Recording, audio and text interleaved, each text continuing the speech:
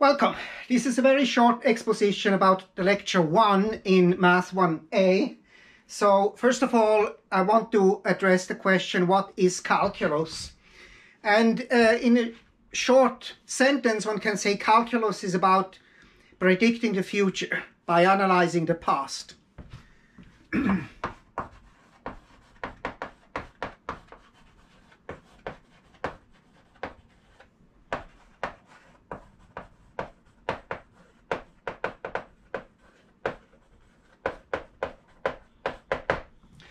Now there are two important things here. When we analyze the past, we want to see how things have changed. So this is we look at change. And then when we want to make the prediction, we sum up. So there are two things. And these two things are essential in calculus. This produces the derivative.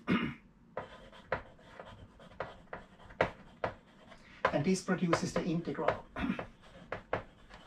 And these two things are linked together in a nice way. In order to illustrate this, let me just start with a riddle here. So how does the following sequence continue? And I start here with a sequence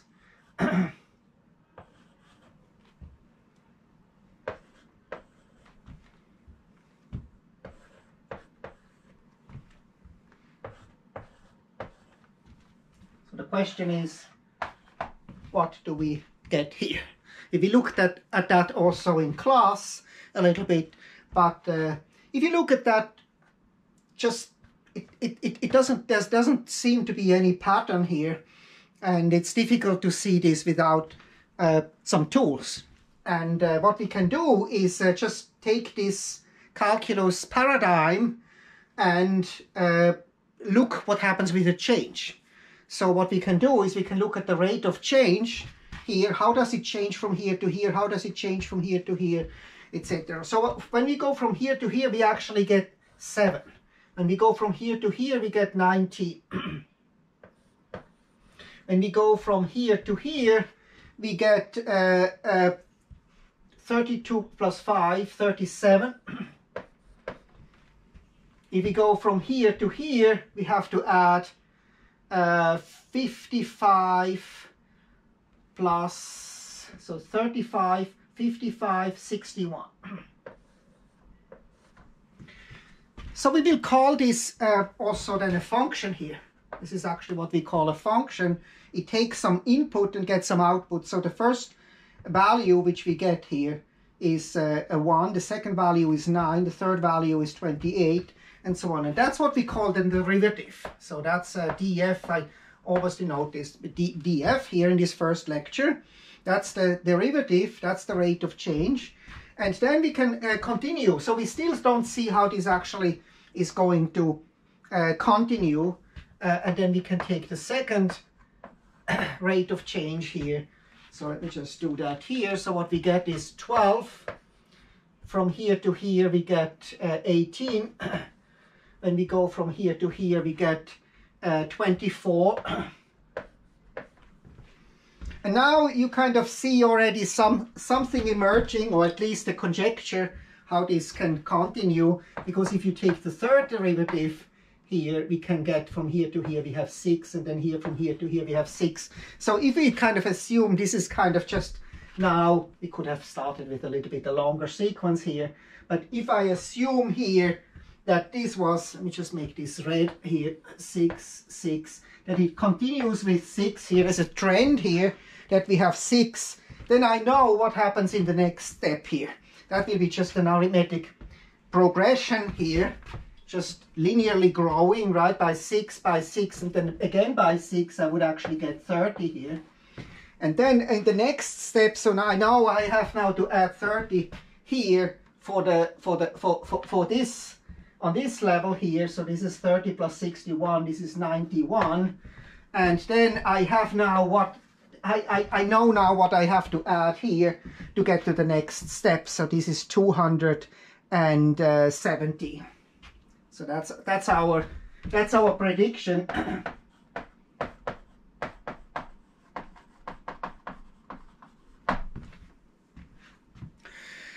And we will look at more examples in class, but it's an important thing that you can do that you can kind of look at data and analyze them, make a model and say, okay, how does this actually grow? So you see this is constant here.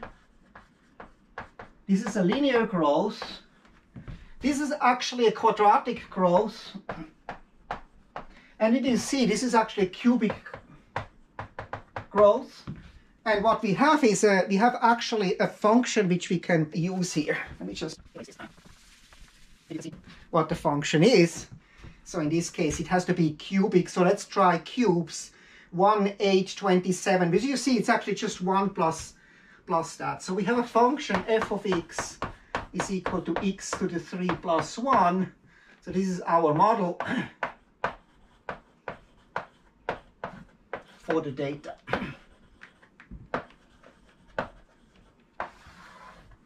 And indeed, it works here. And if we apply here, this is 1. This is what we get when we apply to 1, to 2, to 3, to 4, to 5, to 6. And indeed, if you take f of 7, right, this is 7 cubed plus 1. This is 217. So we have hit the jackpot, and we have a really a good model. So this can be anything. This can be financial data. This can be, this can be your bank account, hopefully growing like that. In my case, it's just decreasing all the time. So I have a model there too. And or it can be anything. It can be growth of something. It can be. So it's extremely important that we are able to analyze functions, make a model for functions, and use them. And also this process here, the process of taking derivatives, this will be 1/2 of calculus.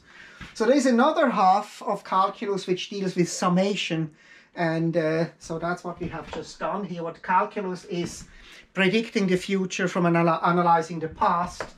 That's we have already done that. Differences and sums. Let me just formalize this, and then already formalize the fundamental theorem of calculus. That's the goal of the entire course, to understand this. But we can already understand this on a discrete level. Let's look at differences and sums of a function. Let's take this function f of x is equal to x squared. So this data, it can also be plotted. We can also plot this, and that's an important visualization tool. We take x here and f of x here, and then we say what happens at 1, 2, 3, 4, 5. And here maybe 1, 2, 3, 4, 5, 6, 7, 8, 9, 10. 1, 2, 3, 4, 5, 6, 7, 8, 9, 10. This is 20. And so we can 1, 2, 3, 4, 5. Now we can plot this this data here. So at 1 we get 1. 2 we get 4. 1, 2, 3, 4. So that's here. At 3 we get 9. At 4 we get 16.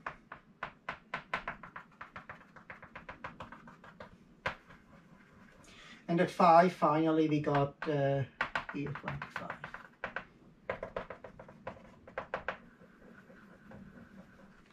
So these are data points. So this is a function here. We call this a function. And we call this also the graph, even though we have now only data points. So this is these are the we graph the function. You all know the square function, right? If you take the square function, actually, this will be on a parabola. F of x is equal to x squared. But now what we have seen is we have seen the notion of the derivative. So what we have taken is, and we evaluated at the derivative at 0. We look how does it change. So that's that's 1. From here to here, it has changed by from 1 to 4, which is 3. And then from here to here, it has changed by 5. From here to here, it has changed by 7. From here to here, it has changed by 9. So let me just write this down again, like before. So what we have seen is 1, 4, 9, 16, 25, 36 would be the next thing. Now we take the derivative. The derivative, that's the rate of change. We go from here to here. We have 3, 5, 7, 9, 11. And now the second derivative is the rate of change of that. That would be then just 2, 2, 2, 2, 2. In this case, we know that this has to be then, that the next step will have to be 2. So this has to be 13. And then we know the next one here, we know this has to be 49. So this is 36 plus 13. This is the prediction. So we have again is analyzing the data by looking at the rate of change, by look how the data changed. So this f function is also kind of just data. Data are given by a function. This is the first function value, second function value, third function value, etc. So this is the rate of change. This is your bank account. How much income did you get? And that's the second rate of the rate of change of the rate of change. That's d square f. That's what we'll call the acceleration also in velocity and acceleration in physics.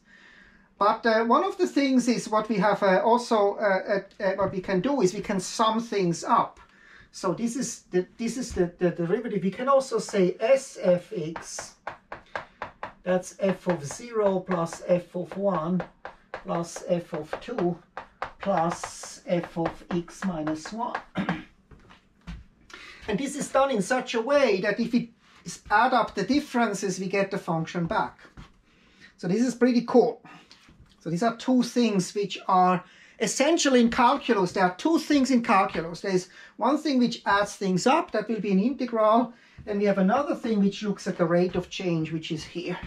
So what we can do is we can take this rate of change function which we had, and now we can add things up. So we can add from here to here. So we have 1, and then we have 4. Then we add up plus 5, we get 9. And then we add up plus 7, this is 16. We add up 9, this is 25. So when we go backwards, we have the derivative, we get back to the function here by some summation. So what we have is f of x is df0 plus df1 plus dfx minus 1. F of x, that's the rate, that's the change. F of x minus f of 0, that's the change from f of 0 to f of x. That's the total change here. So this total change here is what you see overall. This change is made up of all these small changes here.